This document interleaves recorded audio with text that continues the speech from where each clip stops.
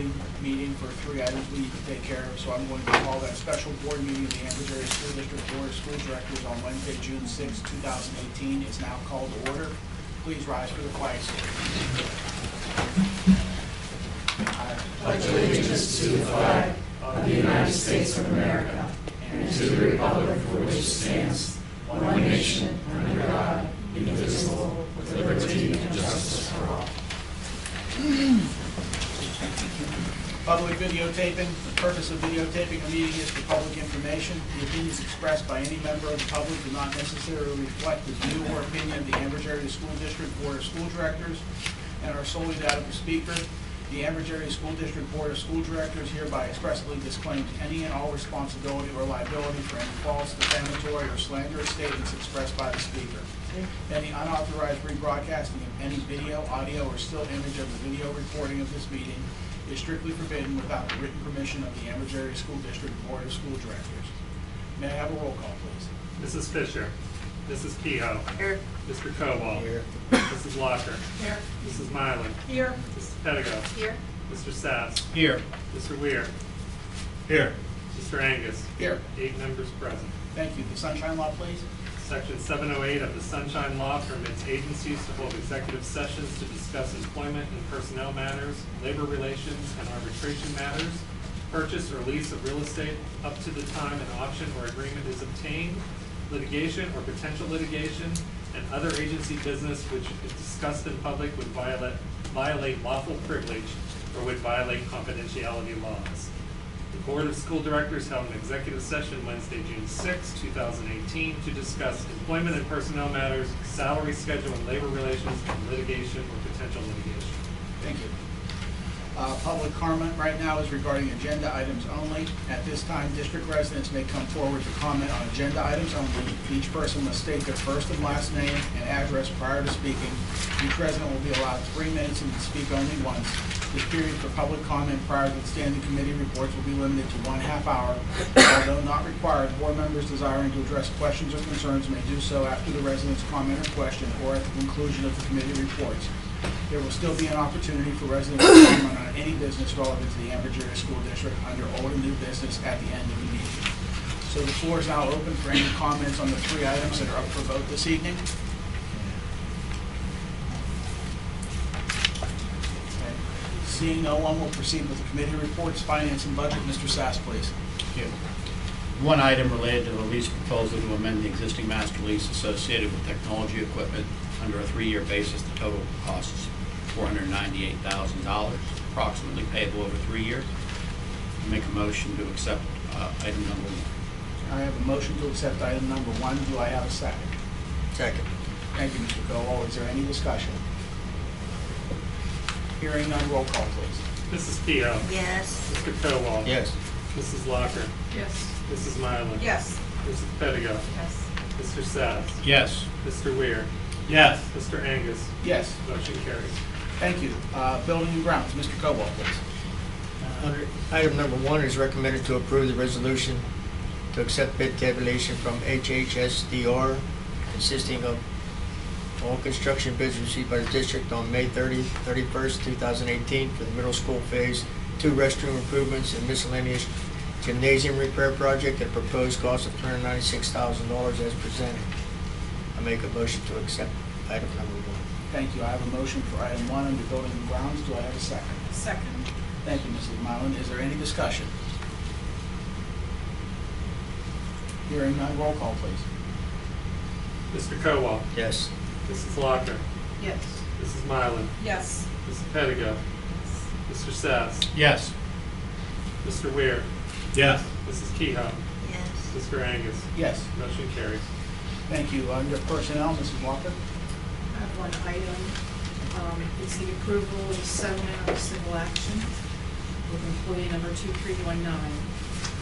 So I make a motion to accept this item. I have a motion to accept item 1 under Personnel. Do I have a second? Second. Thank you, Mr. Kowal. Is there any discussion regarding item number 1? Hearing none, then roll call, please. Mrs. Locker. I abstain. Mrs. Milan. Yes. Mrs. Pedigo, Yes. Mr. Sass, Yes. Mr. Weir, Yes. Mrs. Kehoe, Yes. Mr. Kowal, Abstain. Mr. Angus. Yes, Motion carries. thank you. Is there anything from the solicitor's side this evening, Mr. Weiss? Nothing this evening, thank you. All right. Anything from the superintendent's side? Nothing this evening. Okay.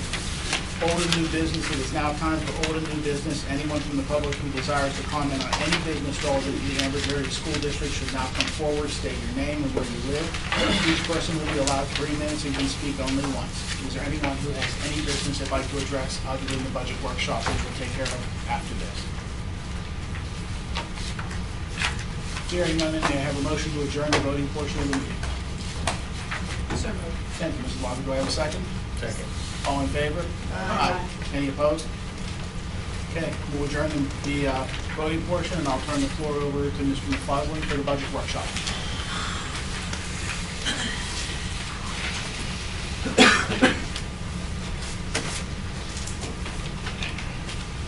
I'm going to try to keep this somewhat informal tonight, so if you have questions as we go through this, just stop me and ask. If you have comments you want to make, please feel free. You have 3 items in front of you tonight. You have the revision budget document. I'll put all of these up on the website tomorrow so the public can see them if they want to look at them. So they'll be available for the public as well. You also have the food service budget for next year as well in front of you, and then you have the slide presentation that I'm going to go through here this evening. Right now, as the budget stands, the budget is up from the last time we met. It is now at $49,483,000 in expenditures, while the revenues are $49,188,000. That now means that your budget, which was balanced in May, is now out of balance by $295,000, which would be required to come from your fund balance to balance the budget. This represents 3.9% in increased spending, or about $1.8 million. Here are the changes that have happened since the last presentation of the budget in May. We have adjusted the technology purchases. They represent the lease agreement that you approved tonight. They were decreased by $112,000, mainly because not that we cut equipment, but we just rearranged and we were able to secure some additional discounts on equipment. We're actually buying more projectors than we originally thought, but we were able to adjust many of the items that were in there as we got the actual quotes from the companies. So we were able to adjust that number down. We did cut an administrator's wages and benefits due to a resignation. So down 1 administrator. We reduced the paving scope at economy to more patching. So we were able to cut $113,000 from the budget there. We had to add a new truck. We originally had thought we were going to convert a current truck to a flatbed truck, but when we took it to get inspected, we realized basically that it was going to cost way too much money to repair the truck than it was worth to get it to pass inspection. So we have been slowly replacing 1 truck at a time. This should be the last truck in the fleet that needs replaced for a little while, but at this point, the net effect of that in the budget was $30,000. Yes, Mr. And how did you go about purchasing this truck? We haven't purchased it yet. It's in the budget to be purchased. We typically purchase them through a cooperative purchasing agreement to state contracts, CoStars, or one of the other ones. So we go out there and look for them that way. Pre-K, we added a pre-K classroom to State Street when we submitted the grant this year. We submitted for an additional pre-K classroom. Basically, that has a net effect of 0 in your budget because we increased the revenue side by the same amount as we increased the expenditure side. So in the end, while your expenditures went up, so did your revenues, so the net effect was nothing. Was that 2 pre-K classes or 3? That is, I believe, 2 at Highlands, 1 at Economy, and this will be 1 at State Street then for next year. If we get the grant. If we don't get the grant, obviously the money won't get spent. The pre-K counts grant? Pre-K counts grant, correct. We added the cost of repair for the gymnasium that you approved tonight. We're going to be exhausting the remaining funds in the construction fund to do the restrooms and a portion of the gymnasium repairs. However, we needed some additional money, so we rearranged in the general fund to include the additional costs, the overage basically amount in the general fund to do that project. There weren't any questions about that gymnasium tonight as you approved it, but it's basically repainting of the gymnasium walls and ceiling that is badly flaking, replacing the backboards in the gymnasium, and doing lighting improvements for the gymnasium as well. Is this the outside gymnasium? Right? This is the middle school, the junior high. Junior. We had to increase our fuel costs for our buses and vehicles due to the increased rates or increased fuel costs that we're all seeing on the pumps right now. And then we had to add costs for settlements. And then finally, we had to add some additional adjustments for joint purchasing, some of the supplemental wage MOUs that you recently approved, and some other minor wage adjustments, but they all added up. So I think we have the staffing pretty much locked in place now. Can you go back to the first slide, please? Does that 49,188,000, does that include the prior 2.14 million increase? It does. It includes the tax. So the fund balance utilization would be over and above. That is correct. Okay. And then on the second slide, can you at least tell us the added cost of settlement? How many settlements that included? That is one settlement. That is one. So that is a added cost of settlement. Settlement. I guess that would have been a more appropriate verbiage. Are these all the changes? That is the major changes. Okay, There are a some few might others. off a little bit. Yeah. There are some other minor changes. I can give you the complete list. In fact, I think you have the Yeah. complete list in your packet. I just listed the major ones in there. I changed a number on it today. You did change it It's just not today. good. Okay, here are a little more detail on the revenues by source. There's really no surprises here. It's the same every year. It doesn't change that significantly, but obviously the majority of your revenue comes from local sources. That's why the taxpayer is burdened so much. And real estate makes up the bulk of that revenue source. It's a little over $20.7 million. The other local revenues are your personal income tax, your earned income tax, your retail taxes, per capita taxes, all the other taxes that we assess. Basic ed funding makes up like $10.9 million. We're only seeing about a 0.7% increase from the state in funding for next year. In my opinion, a $72,000 increase is really not significant for the district. We'll take it, but again, really not making major strides to keep pace with what the costs for education are and all the mandates that we see from down the road. Special ed subsidy as well, only increasing about 1.8%. Federal income is actually declining. We haven't got the final Title I allocations for next year yet. Those aren't coming out until the end of the month, so we might see still an adjustment in the budget once I get those numbers before the final adoption. The other sources for funding are basically your lease agreement that you approved tonight. This is the tax assessment information. Nothing has changed here since last time. We're still recommending a 2.14 mil increase or a 2.7% increase to the index. That would make your new millage rate 81.435 mils. We did see a tax assessment increase from the prior year of $741,000. That increase generates about a little over $58,000 for the district. So it's not a huge increase, but it's some increase. We are getting a tax reduction allocation, which is tied to the homestead farmstead approved properties. Right now, it looks like the calculation will net a reduction in tax liability for every approved homestead or farmstead of about $164 in your tax bill. And just for informational purposes, 1 mil generates about $267,000.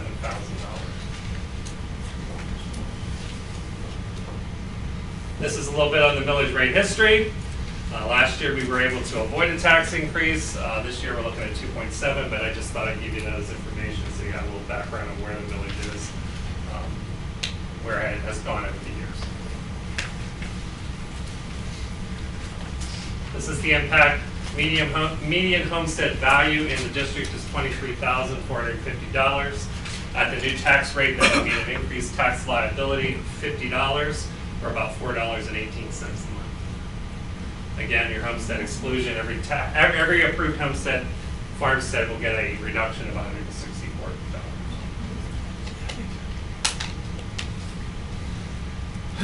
Here are your expenditures by operational area. The only really thing I'm trying to demonstrate here is to show you that about 80% of your budget goes directly into instructional programs or support services that directly support instructional programs. So the bulk of your money does go into educational programs.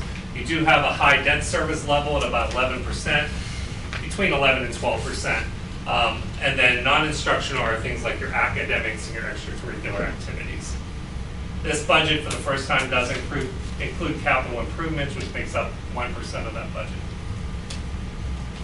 Like the professional services and other types of services go into the bulk of the 80%? Probably more in the bulk of the 80%, it usually falls under the support services category. Okay, so what happens in the 17-18 budget, you overspent in those two categories $944,000 last year. So how does that impact 18-19 when you were almost $1 million over in your budget last year? I would have to look and see specifically where that was. I mean, if you have to.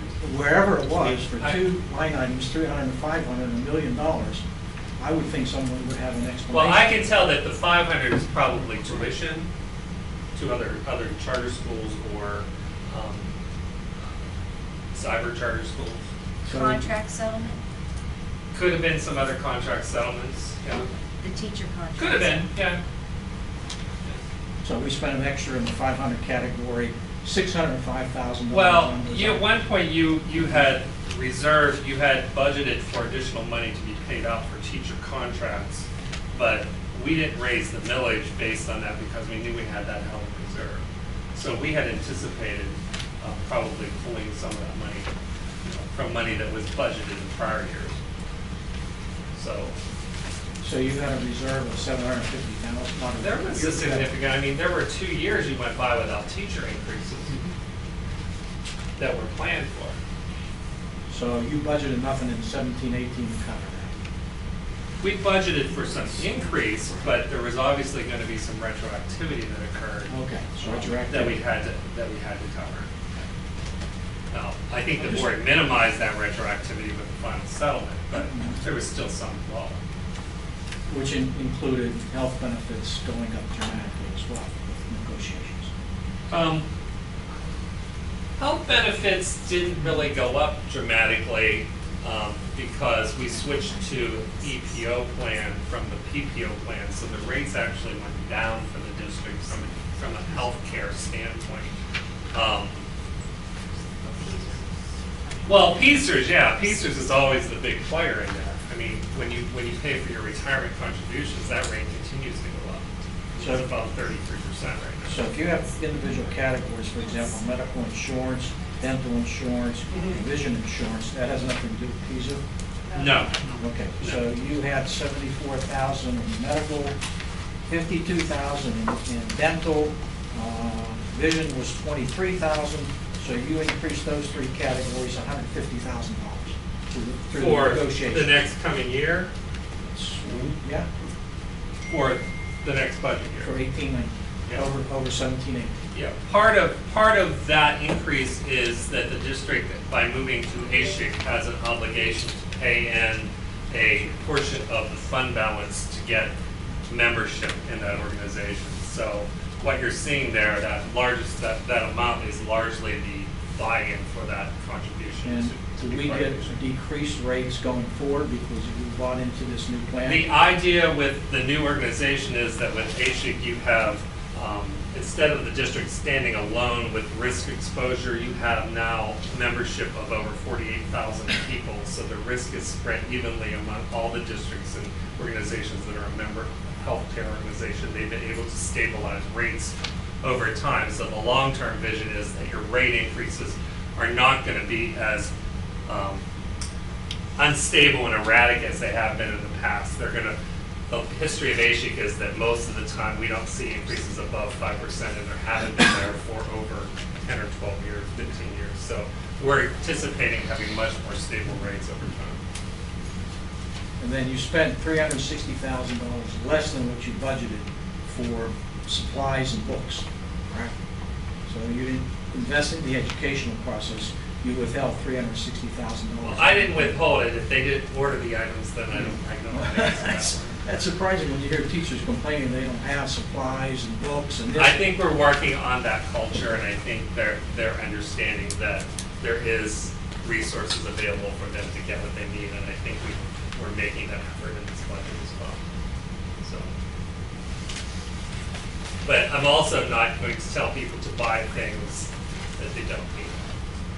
So if they originally planned for it and then changed their focus and don't need to buy certain things, we have a lot of, well, we fix things as we see them, but I mean, it's an ongoing process, but there's certainly, I believe, a lot of supplies that are sitting around that, you know, we really need to revamp our bidding process and how we order things and how we maintain inventories, but, you know, we put it on the list. We're working at getting to those things. So, you know, I came in and I work on the big items, and we start to work on the other things as we get more resources and time to do that.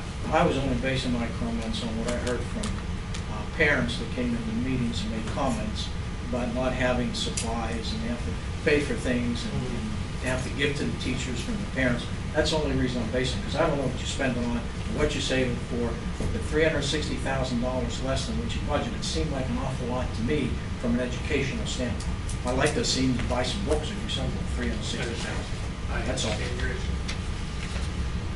All right, so looking at the expenditures from a different standpoint, I break this down by the type of expenditure that it is.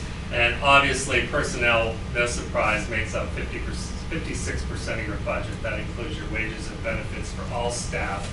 I put some numbers in there about what the wages overall are up a little under 3%. Teachers' wages are up about 1.5%. Medical insurance is 2.4% increase anticipated, and the PISA's rate is going up from the 32.57 currently this year to a little over 30, just under 33.5% next year, which represents a 3.75% increase in spending. Debt, as I said, is a little over 11%, or about $5.6 million. Tuition is the same thing, ironically. Transportation makes up about 6.7% of your budget. Utilities, 2.2%, and then other contracted services are 4.3% of your budget. These may be services that we're obligated to provide through special ed, counseling, those types of things. Legal services, those types of things that we have to have. When you add that all up, you're looking at a little over 91% of your budget that's already committed before we even start to talk about cutting things.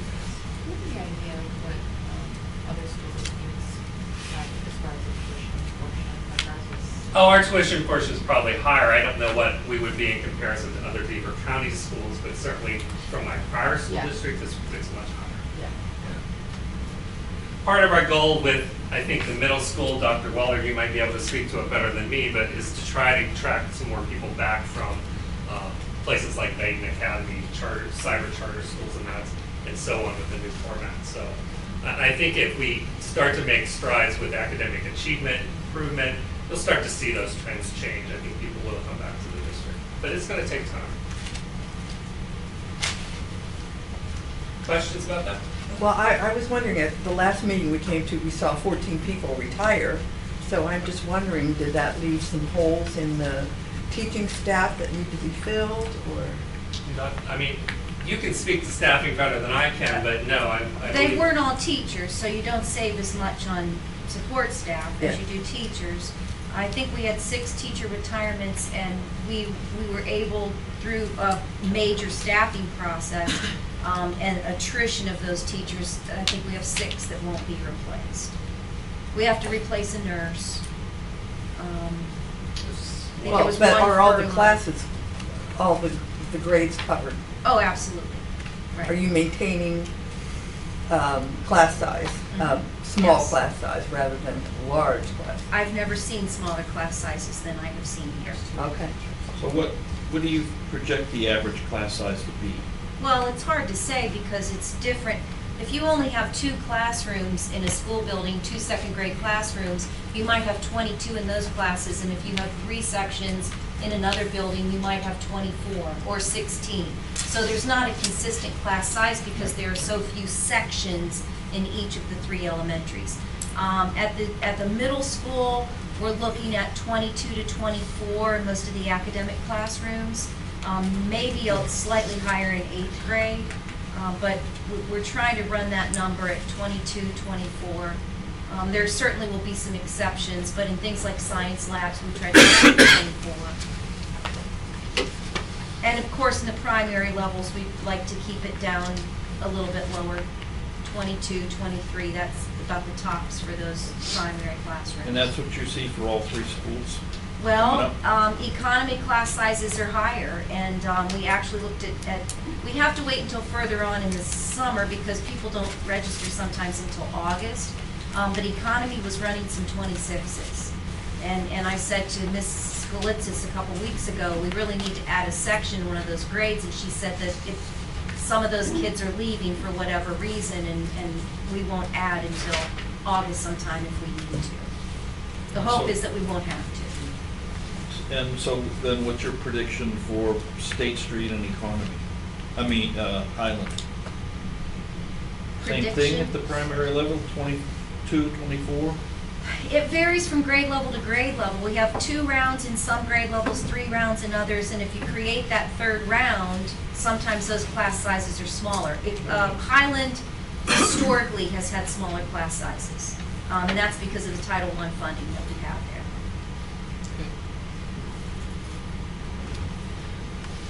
Things that are included in this budget include the staffing changes that we were just talking about. There is a new textbook series adoption for math and science, or math and social studies.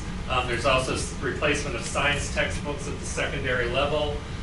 We have talked about the NIMSY staff development program that the district has taken on for next year. We have several technology and security purchases in this budget. We have a reduced transfer, but still a transfer to the capital projects fund so that we can continue to build that for future needs.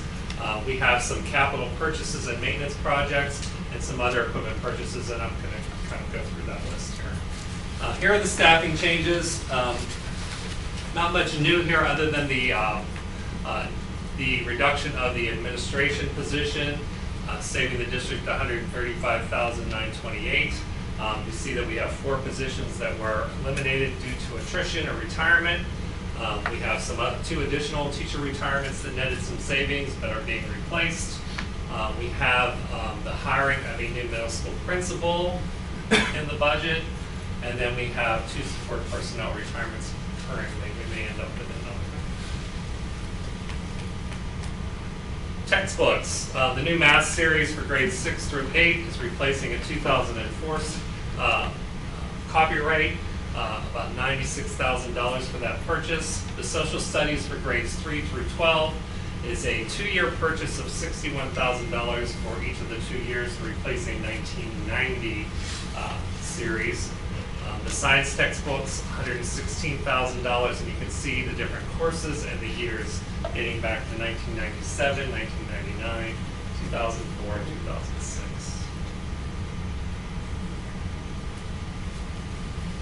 I'm not going to spend a lot of time here, but the district did receive a grant. It includes about $750,000, I believe, over 3 years for different in-service and curriculum trainings for our staff. It does require the district to contribute $25,000 annually for the staff development programs, and then there's some additional training costs for staff that we're estimating to be $13,500. Doug, is that $13,000 per staff or the? That's the total cost. Here are the technology and security purchases. There's really nothing new from the last time you saw this in May. They're just adjusted numbers. These are all part of the 3-year lease that was approved tonight. And I thank you for approving that in advance because that allows us to get things ordered so that we can have them here in time for the tech team to get them set up for the start of the new school year. So it does precede the approval, the final approval of the budget, but timing is such that we really need to get that process moving. As far as security, we are buying some district radios so that the district will have radio communication not only within the district but tie into the local authorities as well. There was a lot of new camera equipment going in. We revised our security operating system upgrade. We were able to do that a little more cost effectively, so that's a reduction from the last time you saw these numbers. But we were able to take our current system and kind of give it a newer version and not have to replace the whole thing. And then we're going to put security card access on the elevators here in the high school so that a card is required to operate the elevator. That allows us to secure them during evening events so people can't get up and down our buildings everywhere in the building during an evening event if they don't have a card. Will you be able to have those installed prior to the beginning of The classes? plan is to have everything installed over the summer and be ready for the start of the school year. A little bit on the capital reserve funding, about $5.3 million in there. That money has really been set aside to pay off the debt that was issued in 2016 to do the renovations at the junior high. Right now we have that for the most part covered. There's some additional funding in there now because we don't currently owe the full 5.5. We've been making payments on it from this fund for a while. So we were able to pay off the 2016 debt that was issued without going for a tax increase to the public. That was the strategy that was employed prior to my coming. We've continued that strategy. At this point, everything we add is really for future capital projects that we have pending in the district. So we want to continue to try to keep that trend going as much as possible so that we can get caught up in a lot of the things that are, I guess, in disrepair or haven't been tended to over the years. Right now, I already know that we have a little over $4 million worth of paving and sidewalk repairs that need to be done that have been neglected. And obviously, we're not going to do that all overnight, but we've got to come up with a strategy on how we're going to start to attack that and start whittling down those improvements. We also are aware that we have bleachers in the field house that aren't being used, and the cost to replace those is about $400,000. I'll talk a little more about some other things. I have a question. Yeah. Go back a slide. Sure. The total debt service. I'm sorry. That's okay. Total debt service of 5.5. Did we borrow money for the junior high, 4.2 million? There was a $5 million bond issue that was done in 2016, I believe in August prior to my arrival, that you used to do the HVAC improvements at the junior high. Mr. Sass might be able to correct me if I'm wrong, but I believe that's what. I thought there was, we did something that not to use the bond fund balance to do the junior high. It's basically what we did. Yeah. What we did is we chose to borrow money of about $5 million when the state had stopped sending reimbursements because of their budget impasse. And we feared that there would be a liquidity issue associated with the school district. So what we did was we borrowed $5 million in the left hand, but we transferred through this strategy over a number of years sufficient monies to basically, in technical terms, you would defease it. So we transferred an equal amount of money into the capital projects, which was earmarked to pay this $5 million. And what that created was a 10-year liquidity window because the debt, so we did it, the $5 million at a very short repayment schedule of about, I think it's 10 years, so you pay about $600,000 a year. It's a very high annual debt service. But basically, we created liquidity by putting $5 million in the cash in the left hand and owing $5 million in the right hand. That debt service associated with that $5 million does not come from the general fund. It's not within all these budgets. It comes from capital projects as a transfer. So at the end of 10 years, you will have zero debt, but you also will have zero money in your capital projects fund. And all that money that was transferred over was basically from savings that you incurred from refunding a number of bond issues that you had on the books already. My other question is the bleacher repairs are 400,000. That's a replacement. Replacement.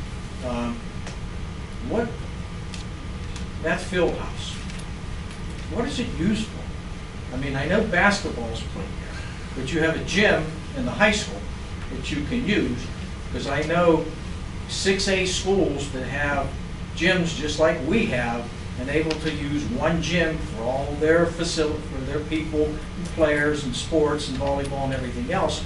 But yet we have two, and we're gonna put another $400,000 to play some basketball. Well, I don't know that we're going to do that. I just listed it out there as something that's out there on a list. I don't know, I believe that the administration agrees with your thought on the fact that we have a perfectly good facility here in the high school. 'Cause I know- That's why we moved them there this season. Yeah, the comments in the past have always been, well, we can get playoffs into the new gym. Well, if you're gonna put $400,000 in there in hopes to get some playoff games in there, You can't you're make that. about 10, 15 years before you recoup it, if even then. Right. I think that's, if you haven't approved it, I would That has not strongly been suggest you don't approve 400,000, especially with the budget that you're looking at right now. Right. And it's called the Wright Automotive Group Fieldhouse. They have naming rights. Does anybody on the board remember how much the naming rights went for?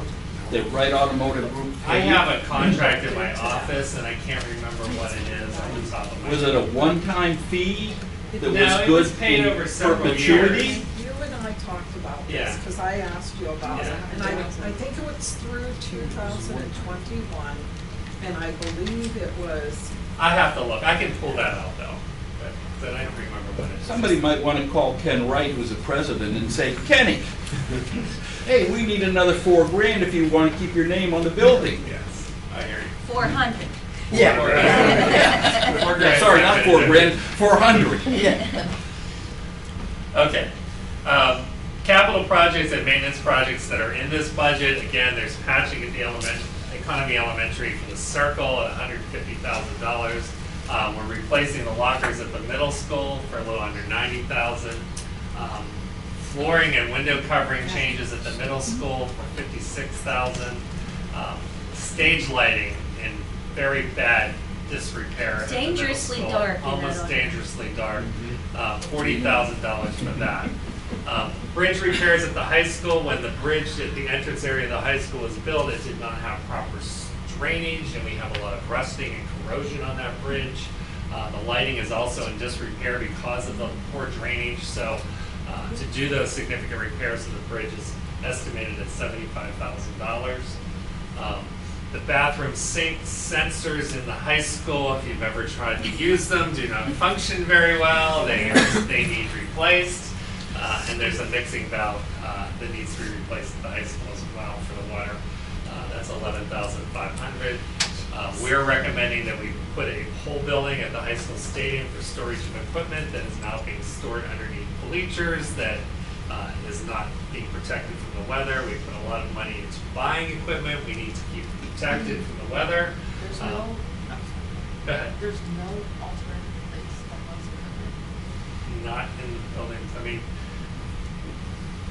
It's unless we big want to haul outdoor it to one of equipment. the, It's we're like trying to pole empty vault. out our vacant buildings. I mean, I guess we could, I mean, we can cut that. It's not a big deal, but I just think it's going to be better functionally to start thinking about that. Right now, you rent a,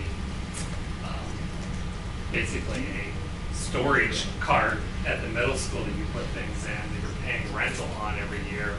You know, it might even make more sense to build it at the middle school for the track equipment and softball equipment rather than build at the high school. Start there and build one there, so you don't have to pay that rental anymore. But our suggestion is long term that if you're going to buy thousands and thousands of dollars worth of sporting equipment, you need to protect it and not have it. You end up replacing it before you need to replace it because you don't protect it properly. Did anybody look into buying a pod type of situation? I don't know what term you want to use, but it's just a metal facility with a garage door, and you put it all in there, and it's yours, and you own it, and you don't have to build it. I think would be a little more cost effective than building something and then having to maintain that building. Certainly an option. It's something to look at. Any other questions? I mean, that's certainly something we I mean, it is $10,000, but as we start to talk about what It doesn't make a difference. I mean, it's not gonna balance the budget for us, $10,000. But 10,000 times 10 things is gonna make a Right. difference. Right. So, yeah, so the decommissioned buildings, that's, you know, your Yeah. properties that are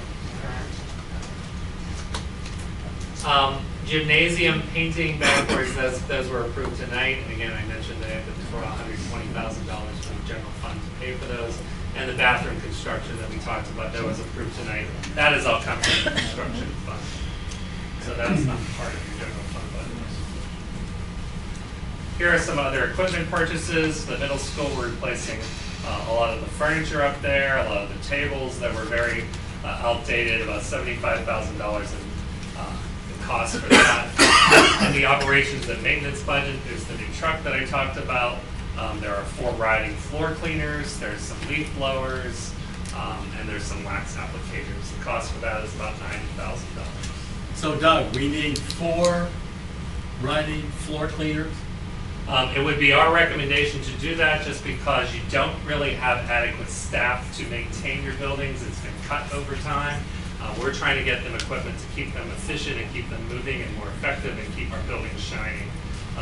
By getting the riding mowers, they can cover a lot of area much quicker and keep your buildings much cleaner looking throughout. So if you had one, you did the second floor of the high school, then the whole board could see what it looks like. Could We see have the some of difference. that. Yeah, they use All right, Again, you're not going to get an argument from me over I understand. riding cleaner. If you want to cut them, that's certainly your priority to do that. Well, I I'm wouldn't just giving you necessarily say my cut them, We've but got to talk. they could perhaps appear in a subsequent budget. Sure. I mean, we could buy 2 and buy 2 next year. That's not a problem. We could buy 1, whatever you want. Doug, back on the other page where you have the patching of the economy parking lot, I guess, 150, It's the circle around the front of the building. the circle. Is that, you have to bid on that, or? We will have to go out to bid. Sure. So that's just a number? Yeah, unless we can find a cooperative purchasing agreement for those types of services, it will have to bid. So that number's based on? That's based on our architect giving us an estimate.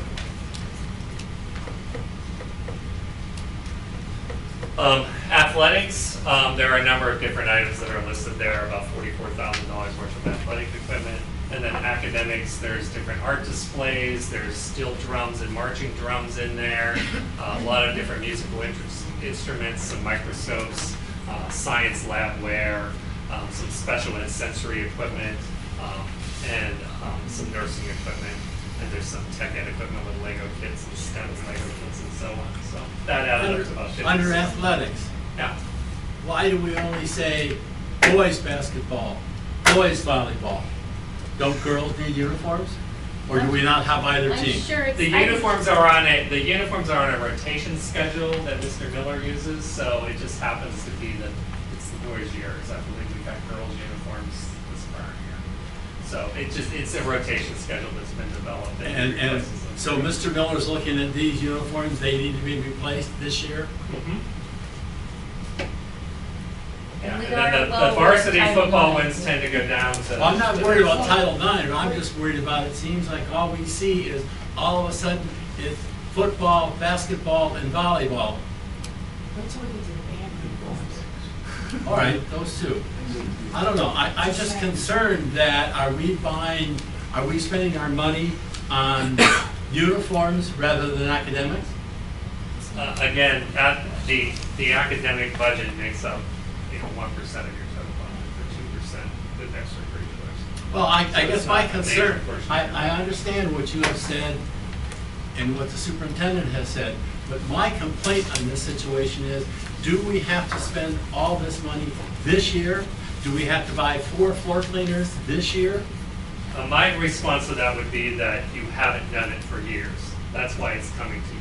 Well, You have okay. let things fall into disrepair, and Mr. Massey is giving us his best recommendation on how you're going to get out of that hole. So we're putting strategies in place to try to dig us out of things that have been neglected for years. And if we don't start it someday, you're never going to get there. And I So would that would agree be my with you response. starting somewhere, but I don't think we have to start a big somewhere this year that can't be parsed out and spread out a little bit. I mean, I understand we haven't been, and we need to start doing that, I agree with you. But I would like to try to make sure that what we do spend our money on, You know, I mean, I brought the rest of us all have to live within our own budget. You know, we don't have the liberty of going back to taxpayers for more money. I understand. Well, not every year, because we didn't do it last year. I try not to. Well, I'm just saying, I'm just concerned that it seems like all of a sudden, not last year, but oh boy, now we gotta do it this year. And I understand what you're saying about the need to start looking at some of these things. I agree with that. My complaint, though, is when we start looking at it, let's look at it on a, you know, today and a future budget. I don't want to spend everything this year. What are we going to look at? I mean, I think if these things, we don't buy 4, we buy 1. So we have next year's budget and see what kind of money we have. I don't think this is, I mean, we are already the highest tax rate in the county. Now we would be even higher. What are we going to have to show for this? I would say that that would be fine if we were going to be able to, that's all we had to do was what I'm recommending this year. But you can see that there are a number of things that are still sitting out there in the future. Yeah. There's significant paving and sidewalk repair. There's still a number of renovations you're going to continue to need to do at your middle school, like additional restrooms. The lighting needs updated. You should replace the ceiling at some point. There's no weight room at that facility. We'd like to update the weight room at the high school, which was cut this year. The tech ed areas are in vast need of improvement. The locker rooms need improved. There's still security upgrades that need to happen at the middle school. The economy gym floor is in questionable condition. Flooding, warping. There's definitely going to be a need to do that. You're going to eventually have some roofing repairs and upgrades to some of the canopies. Your bleachers and your stadium are going to need to be maintained. Eventually, you're going to, I mean, you just did your turf, but eventually you need to think about putting money away so that when it comes time to replace that turf, you have it there. You know, we should have a central supply storage area. Now, we might be able to use one of our current buildings to develop those types of things. And eventually, I think we've had it out there before, but administration really doesn't have a home in this district. We're scattered all over the place. So it isn't the most effective, but we're making it work. So there are a number of future capital needs that have to happen in this district, and delaying things one more year is how we got where we are. So that's my recommendation and my thought on it. I don't like to see my taxes go up either, but we've tried to minimize that impact as much as possible. We didn't go for exceptions to the index. We didn't look for a 10% tax increase. We cut well over $4.5 million from this budget that was originally produced. So we haven't been sitting around not thinking about options on where we could save and cut. We do that all the time. And I do that constantly with the district. I do it every day. I look for better options and better ways to do things and more efficient ways to do things. But it's, we know we have to do them, so we have to make, you know, what we're thinking are the best recommendations to move us forward. Always keeping in mind, at least from my perspective, and I'm sure Dr. Welders, that we want academics to be at the forefront. That's why we're investing in so much technology. That's why we're investing in curricular textbooks. Even after we spend, you know, $1 million on technology, we're still going to have classrooms that don't have a computer in them. I mean, that's not good. I mean, we need to start you know, stretching out, and if we want to see academic improvement in this district, we have to start challenging people, and we have to start providing resources for people so that they can do those things. So that's my philosophy on it. I certainly hear where you're coming from a tax standpoint. I get we're the highest millage. I think that might have been, I can't speak for my predecessors, but I think there was probably some mismanagement of prior budgets and resources in this district, and you're not going to recover from that overnight. I think we're making strides, but we can't correct all of the sins of the past right now with this one budget. I also think what a millage garners here is quite different than what a millage garners in another school district. And so I mean, Beaver County hasn't been reassessed for how long? So we're at a disadvantage with what we're able to collect on a mill. Sure. I mean, a mill where I came from was $3.6 million. So. And the difficulty you're faced with, I won't even talk about Beaver County in general, just talk about this school district. You're not getting more housing coming in substantially? You're not getting more businesses coming in Well, I think substantially? Valerie might disagree with that. Well, I can tell you, we pay more taxes than anybody in this district, I can tell you that. And all I can say is I don't see a lot of construction going on, I don't see what happens in other school districts. And I agree with you that the millage doesn't give you as much in this district as in other districts. And that's the problem we're gonna be faced with for the next 15, 20 years. You're not gonna get out of this dilemma, because you don't have enough income base to do something here, to do these types of things. And we're not disagreeing with you that these have to be done. We've been here. We've been coming to board meetings since we moved in for 8 years, and we've seen what's happened. You just can't generate enough income without, you probably could go 10 mills, and you wouldn't have enough to do what you need to do. That's the problem we have in this district. I don't have an answer for it. I look at some numbers on here, and I look at, 100,000 going into budgetary reserves. We moved 650,000 from transfers from other funds. It used to be 750. So you say you have a 3% increase, but it's higher than that because you move funds around. It's taxes that have been sitting over there, or funds that have been sitting over there. You pull them over into this year's budget, and it lowers what you think you're spending. But you're spending more than you really are showing on this paper because of these reductions. I don't understand how you lose $395,000 in interest. I don't know. No, I think that's mischaracterized. Let me help, all right? Help me. It says $395 on this page. Let me help. To Mr. Weir's point, there was a recognition by the board several years ago when I came on the board that there were insufficient funds to maintain the existing buildings. It was a historic problem because every time you got into a budget scenario, the first thing that got cut were things to fix a roof, to patch a parking lot, to replace a truck, etc. And those accumulated over time. At that point in time, 4 budgets ago, the board understood that need was only going to increase and put into place basically an instruction to the business office that every year a portion of the operating fund should be transferred over to the capital projects so that, to your point, we could budget it on an even basis over a number of years and then spend it as necessary for very large projects that were anomalies and were not equal year over year over year. That's what started the 750, 750, 750, etc. You have a budget this year that shows a $100,000 transfer, and you want to micromanage if there's a $10,000 building of monies that have already been transferred into capital projects because you think that's going to save the district money. When in reality, the elephant in the room is you haven't transferred $750,000 into capital projects this year, yet you know that there are needs that are $6 to $8 million on a deferred maintenance basis. And it's not just paving.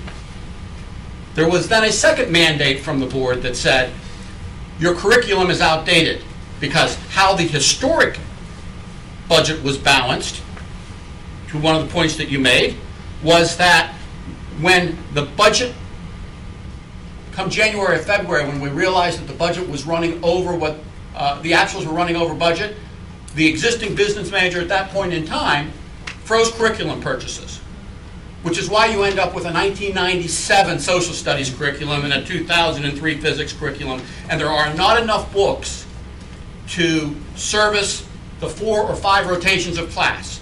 So they have 1 rotation of books that has to be left in the classroom. They can't take it home because there aren't sufficient books, and the books they do have are 10 to 20 years old. So there was a second mandate by the board to begin to fund curriculum over an extended period of time. My last recollection of that, and Dr. Walter, you can help me with it, was somewhere that there was a 5 to 7 year rotation basis associated with curriculum in all of the schools.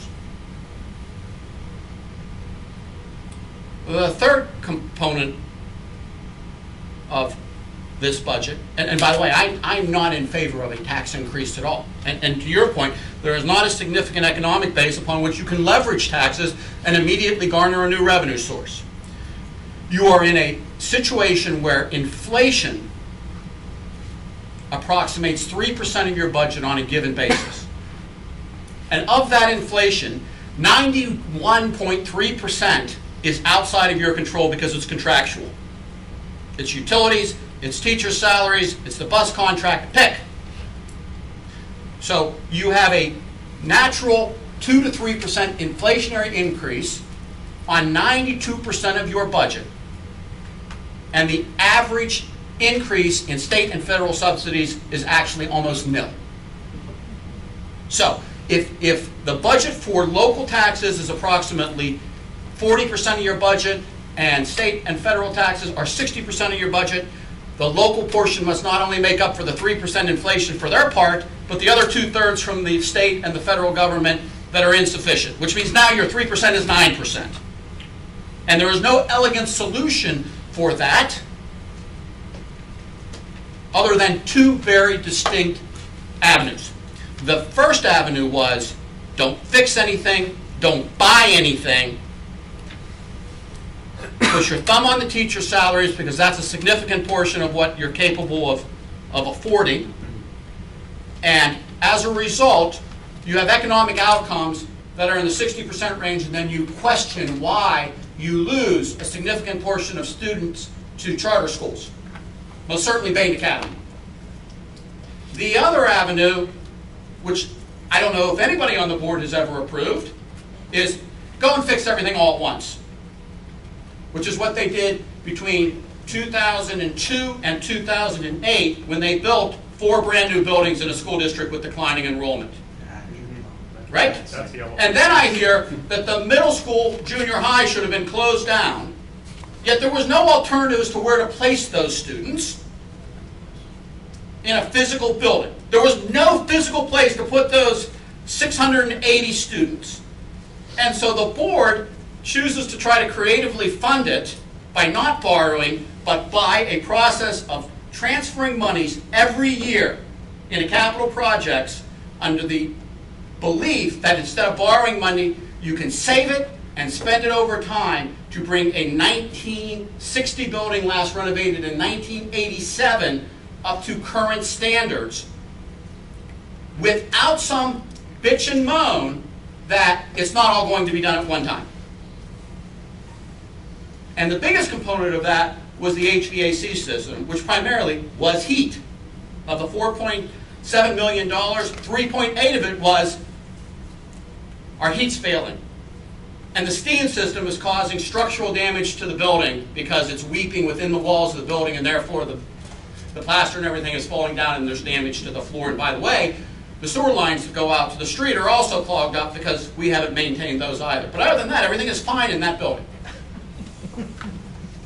So it is really, really difficult on a macro basis to understand that in the last 3 years, the board has put in very formalized funding processes to try to average out and save monies for long-term renovations, to then have discussions about whether we should buy boys' basketball uniforms this year or buy them next year.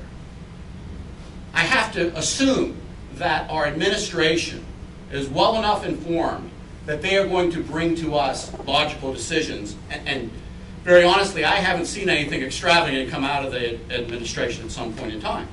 One of the perfect examples was nobody in the administration approached the board and said, we need to buy $400,000 worth of bleachers in the field house. That discussion did not occur. The field house is a gift, right? You have a primary building and gymnasium within the high school. It's a legacy asset. The idea is to keep that legacy asset, but that doesn't mean it necessarily will function as it always did function. And nobody pushed buying $400,000 worth of bleachers. What did we do? We shut down the bleachers. And I don't think anybody is crying boo-hoo that the round ball basketball tournament over Thanksgiving isn't in the field house this year. And those $75 or $150 or whatever we got in fees was an offset. So if you want to talk about the budget, and I'm going to finish being on my soapbox and be done. I've been on the board for 3 years. The first year the budget was 5.4. The second year the budget was 5.4. The preliminary budget this year was 5.4. And yet the four of you have no real understanding of what is in the budget, nor have you spent the time to understand the components of the budget. But you'll pick something that you don't like, And therefore, you'll say no to the budget. I don't like that we're making it a middle school. I don't like that we didn't fire 2 teachers. I didn't like that we didn't hire 2 teachers. I didn't like that we're building a pole building for the brand new batting cage and the sleds and everything that we're just buying for the field. So you micromanage something that you can understand because you refuse to put in the vested knowledge to spend the effort to understand what's really in the budget. Then you come to the board meeting and you espouse an opinion with no background to it. You just say, I like blue over red. And that is phenomenally frustrating to an organization that is trying to dig itself out of a financial hole. If 3 years ago we had not restructured the finances of the school district and delayed the teacher contract, we would have been financially bankrupt. We are educationally bankrupt right now, and we are trying to move from that. We would have been financially bankrupt. Of the $3.8 million in available fund balance, almost $3.5 million of that $3.8 million would have been used in teacher salaries and additional debt service. You would have been bankrupt. And no one on the board 3 years ago understood the severity of that financial situation. So now you have a plan, you have a structure, the majority of the board has agreed to that plan and structure. It's very difficult for me to accept the micromanagement when you haven't spent the time to go in and look at the macro aspects of what is in the budget, right? What's the elephant in the room? The elephant in the room is, I don't care how much you raise taxes, you can't generate sufficient revenues in 1 year to solve your problems. And therefore you have to fund it over a long period of time, and you have to acknowledge that you're not going to get everything you want in the year that you want it. And that's the biggest deal with capital projects. Academy Elementary needs a roof. It is not going to wait for you to decide that you have enough money when the roof starts to leak. You have to have the money available. So you deviate from the plan, which is basically what we did. We're supposed to fund $750,000 into the capital projects this year. We funded $100,000 into a $750,000 need. And the comment is, we really should think about buying a $4,200 overseas container versus a $10,000 pole building. When the real discussion is, should we abandon funding long-term strategies, both in curriculum and in capital projects, to fix the problems of the historic district? Or should we just go back to what we used to do, which is the things you can make decisions on, which is that 9.7% of the budget, you just cut it to nothing. And then come back and complain that the achievable rate is 62.3%. When you talk about the highest taxes in the district does have the highest taxes in Beaver County. But on an average basis, by the way, a kid, it costs the same amount to educate a kid, whether he comes out of a $12,000 assessed home or a $270,000 assessed home. The cost of a kid is the same. And if you look, I'm not a big advocate of the Beaver County Times, but the one thing they do every year is they take what the average assessed value is of every school district in Beaver County. They multiply it by the millage, and they divide it by the number of students that they're serving. And you will find out, when you look at that analysis, that the average taxes for Ambridge really are in the top third of taxes in Beaver County. So yes, you have the highest millage rate, but you also have one of the lowest assessed values. And at the end of the day, it still costs $7,812 to educate a student. But what you have is facilities in this school district that have been neglected so long, and I'm agreeing with you, Mr. Sass, and I sat on a commission that looked at buildings, and they basically said, get rid of the junior high, spend $7 million and redo Economy Elementary. You'd have a perfect building. You wouldn't be spending, you're going to spend $5-6 million on this junior high before you're finished, easily, if not more. Good enough. So nobody listened to what happened then to take this district and make it more financially feasible, do the buildings right. Everybody, whoever was on that board at the time, didn't want to piss off any taxpayers. They wanted their kids to go to economy. They wanted their kids to go to junior high, and now we're suffering the consequences. And it's not going to stop, because this you're not going to get more money out of this Beaver County. I don't care if you go to 90 mills. It's not going to be But enough. one of the arguments is, and I've talked to people privately about it before, whether a building is occupied or not occupied, the debt associated with that building still exists. You're going to pay the debt service on that building whether there's a soul in that building or there's not a soul in that building. That's the travesty of this thing, right? That you build 4 major buildings in a 6-year period, right? you run almost 89, $91 million of debt. It balloons from 4% of your budget to 11% of your budget, right? And then you go backward and say, on a needs assessment, maybe we shouldn't have done that, right? Barn door's already open and the horse is already gone. So I don't disagree with you at all, but that's the deck of cards that has been played, right? And now the role of the board is to basically try to structure the finances in a way that on an even basis, you can try to dig yourself financially out of that hole. No doubt. Hope you got a big shovel. Big hole. There's a lot of digging that's been going on. A lot of big hole. Can I ask you? Sure. So what is the risk of, so our, speak up. our fund balance, our fund balance is budgeted at 8%, right, Doug, we talked about this. Yeah. So the standard, we also talked about is 5 to 8%. Between 5 to 8. Right. So what's the big risk for us to use some of the fund balance to mitigate against the potential tax increase? Like, in your opinion? The current budget as presented will utilize $295,000 of the fund balance as it stands right now. Which is It would, moved out. normally I would say that if you had a one-time capital project that you were doing, that would be acceptable to draw from your fund balance, but I don't believe that that's the situation we're in.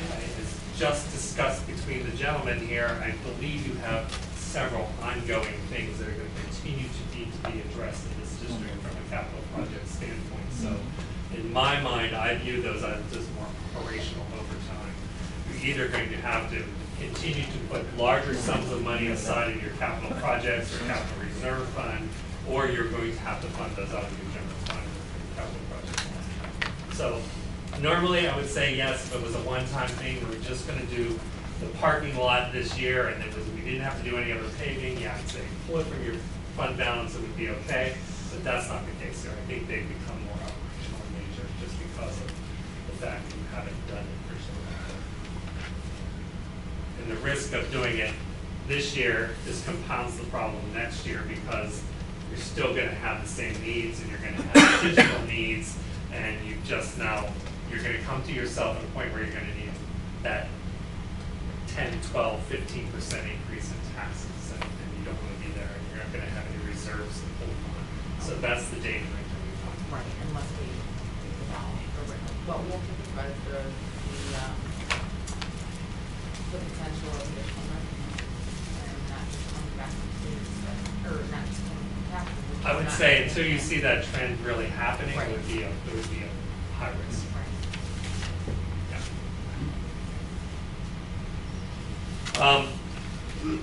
I skipped over it, but this was on the last presentation. I just wanted to keep it in there and let you know that there are a number of things that we didn't put in this budget that were initially considered for the budget. So throughout the deliberations, there were a number of things that we did have to cut and we did have to eliminate. So I didn't want you to think that we didn't do due diligence. We have been doing due diligence.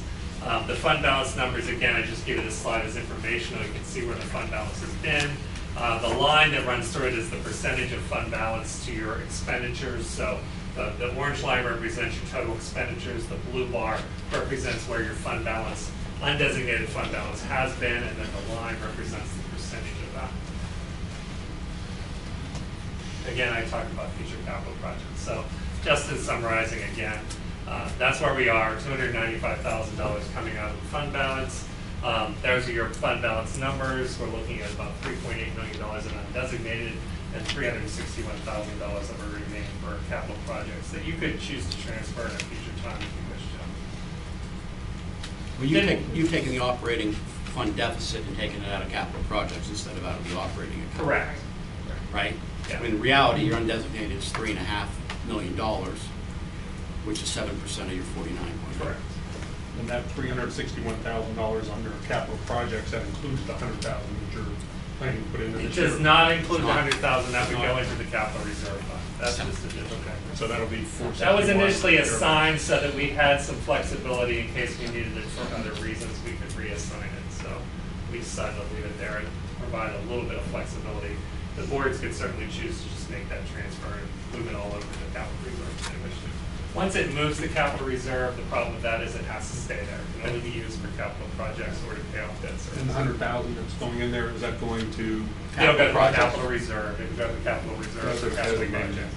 And it's purposeful, because once you put money into capital reserve, right, and I explained, there's $5 million of debt over there. So we basically assured that $5 million of funding from the general fund would go over there and basically could not be unwound, right? Right. Or else basically it was a folly. You borrowed money, but you didn't fund the money. You really did borrow money. That wasn't the plan. So that's why it was done as a capital project versus. No future boards could move that back for any reason. It's there permanently. You did mention something about interest. I think you were confusing interest from a revenue standpoint from revenue or from expense for interest. That 397 that's going down is interest expense on debt service because we refunded a number of issues. So that's a good thing that you're seeing. I got you. Food service fund, I just wanted to talk about briefly. You have the line item detail on that, but I have to say, this has been a remarkable turnaround. I'm really proud of Janet and the work she's put in, but we had a long discussion because it was too much to my surprise that when I got here that they had never done a budget in the food service program, ever. And we've had long discussions and meetings about restructuring and how we do it and how we write staff through a budget process and how we put different ordering and inventory protocols in place this year.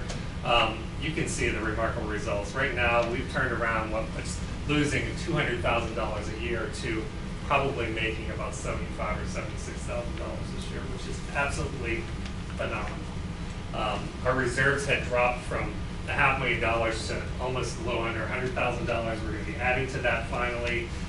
We are still recommending a lunch price increase for next year because we know that we have, again, like everything else, we're going to have some capital project needs. We're going to have to replace some equipment in some of our kitchens, and we're trying to build up that reserve a little bit so that we don't have to go to the general fund and ask for that money. We want to be able to fund that out of the food service program.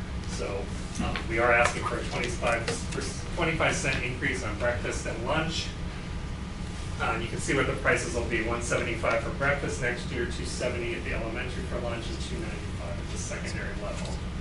Keep in mind, though, that next year, State Street, Highland, and the middle school will all be free. They'll be in the CEP program, so all the students will get free lunch and breakfast. That's also helped us a lot because we get additional subsidy for that. So we've seen our federal and state subsidies increasing through having those CEP programs at those schools. What does CEP mean? It's a certified, I forget what the initials stand for, but it basically allows every student to eat free in the school, regardless of economic situation. There you can see the numbers, our lunch sales, breakfast sales. We broke them down a little more detail than we have in the past by building so that we can do a little more analysis in future years to see where our revenue streams are good and where they're not good. We did a little more structuring with the catering and how we're billing for that. We put a new process in place for how we bill for catering so that we get those things back quicker turnover for that. And Janet has done a nice job of securing some grants this year, and she's going to continue to have those for next year as well. Revenues right now are projected to be a little under $1.5 million next year. Our expenses at $1.4 million in the budget, so we're anticipating a revenue increase or profit next year of about $150,000. We did a lot of restructuring with personnel, right staffing it, looking at the hours, eliminating some positions that we felt were redundant, saved a lot of money in food purchases because there was a lot of inventory control issues and there were freezers that were packed full of food that they weren't utilizing in a timely fashion. So by putting simple things in place, by controlling inventory and reorder points and planning menus around commodities that were coming in from the government that were free of charge, we really were able to save a lot on food expenses. And also the same thing with supplies when we ordered those, developing inventory points for reorder, and really working with the staff and training them on what to do. So really proud of what that food service department has done. Those ladies have worked hard, Janet has worked hard, and I think we're seeing the results of what good planning and organization does. As a board member, I want to say thank you for all your hard work, and please pass on to the staff. Well, I will. We I will. appreciate it. So all of the things I mentioned are here on this slide. The only thing I didn't mention that's on there is that we do have their labor contract that expires in June 2019. So we will be negotiating a new contract with them probably by January of next year. We'll be starting that process. And that's it. Final budget will be approved on June 20th. Again, I'll put the slides up. I'll put the revised numbers up for everyone. I'll put the food service budget up for everyone on the website tomorrow. If you have questions or comments, I'll be happy to take them. If you think of something later and you want to shoot me an email, it goes to the public as well. I'll be happy to answer them. If you want to come in and go over the budget, happy to do that. The door's always open. Your door isn't always open. Well, it's not always open. It wasn't open the last couple of days because I was preparing for this, but usually it is. If you schedule something, it'll be open. All right. What's the future ramification of only putting $100,000 instead of the $750,000? Now you're in $1.5 million short. I mean, next year, you said we were going to be, you know, we have a plan to go out there. That sort of screws the plan, doesn't it? You betcha. Well, yeah, and one of the reasons was we made the choice to fund, I think, $600,000 worth of capital projects in the general fund in a capital projects line item. So, you know, we just took the strategy that instead of transferring the full $750,000, we were going to spend $600,000 of it this year in the budget and only transfer $100,000. But you know, I certainly would love to be able to transfer. But it's okay. We can just use fund balance. It's always there. So as you look at 9 years out, what do we look at for the next 9 years that we need to put in there to make that number come even? The estimates that I saw Mr. McCausland have is you need approximately $1.2 million a year for the next 10 years Correct. to either maintain the existing infrastructure or to catch up existing improvements. 1.2 million. 100,000 doesn't get you there, does it? Now, not that I want to be unsophisticated, but what they did is there's about $500,000 of increments into maintenance up in the operating budget versus a transfer. So they didn't shortcut it as badly as they should. Now the $300,000, that's a shortcut. I mean, that's a haircut. That's just going to come out of cash. So the only, one of the stipulations I have is I don't want it to come out of assigned capital projects. I want it to come out of the general fund balance, because part of that addresses that every time you're in a situation that's associated with a problem, you can just use fund balance to fix your problems, right? If you structure out fund balance to reoccurring revenues versus reoccurring expenditures, you eliminate much of that dialogue because you take away all the one-time things that you should squirrel away for long-term projects. It's just it's a basic philosophy. We could not also agree to, but I mean, we could really go back and we could make that transfer of $750,000, pulling it from the assigned capital projects fund balance. That's always an option as well. But it's still there for capital projects one way or the other. But I hear you. That's an easy answer. What kind of effort is being made by the administration, including the various principals, to seek out more grant funding, to go out and look for grants? You know, when all of this stuff happened with Parkland, there were a number of school districts that got funding from the government to increase security, to put in new security measures. That's just one thing I'm talking about. But from a curriculum standpoint or STEM standpoint, to search out these grants on a regular basis and apply for them, I mean, that kind of income, I think, would help. Barry does Title I, 2, and 4. 1, 2, and 4, which we get about $900,000 for. Well, I RTO, understand that's grant, 22,955. A2I for reading, Yep. K1, 2, 3 is coming, We the get a lot of NIMSY grants. grant is coming. The NIMSY grant is and- another good thing that's taken place, but I'm talking about over and above that, like, from the Grable Foundation or the Pittsburgh Foundation. And there's all kinds of foundations that are out there. We have What are we teachers actively writing grants. doing? Kim gets grants. We have teachers writing grants all the time. Now, they're mini grants. They're $1,000 or $2,000. Yeah, I'm talking about money. There's only so much time. You know? And we Would are it be all, worth it to not buy- to complain, but we are all stretched very thin. And I think everybody that has been Would writing it be grants or worth it? finding grants. Would it be worth it to Hire a grant writer? get a grant writer, a consultant, not somebody, you know, that's on staff, but a consultant that's paid per diem or per contract or things like It's that. certainly worth looking into. My only criticism of grants is it's not a continual funding source, and it takes so much time to manage the grant and provide the spreadsheets and the staffing, and they come and go. And so to set grants up and set programs up and then lose the money the following year, it's. Well, there are a number of grants out there that go for 2, 3, 4, 5 years, and if you have some consultant, for example, working on this all the time, bringing in grant after grant after grant, that could actually, you know, move on down the road that way. There are grant writers out there that take a percentage of the grants. We've been saying this for 7 years. Get a grant writer who takes a percentage of the grant. I don't care if it's for 6 months, 1 year, or 5 years.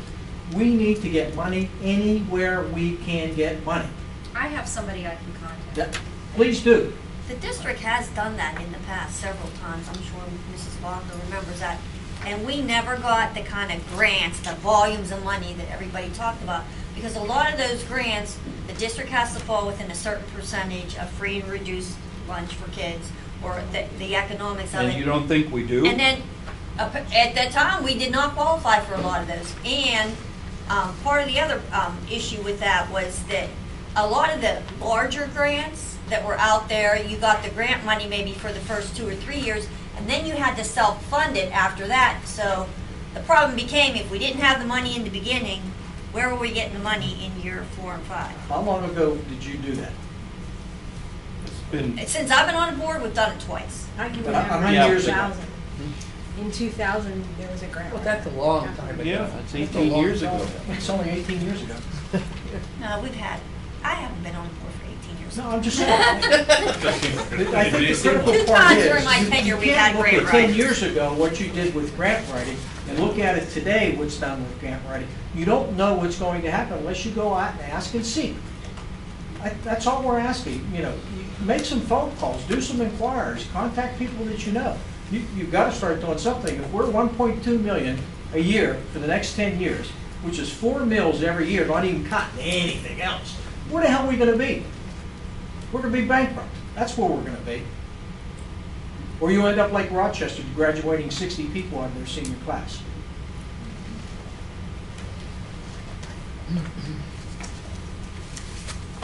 I think we're in a position we need to do everything we possibly can do to generate money. And I know some of you don't like me speaking like that, but that's my personal feeling. I've run $1 billion corporation, and I can tell you right now, you don't sit on your hands and say, well, that's what happened 10 years ago, or 3 years ago, or 5 years ago. It doesn't work that way.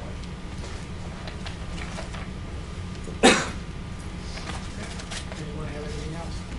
All right? Thanks, everyone. Thank you you. all for coming. Yeah. I'd like to see the board for 5 more minutes and then listen.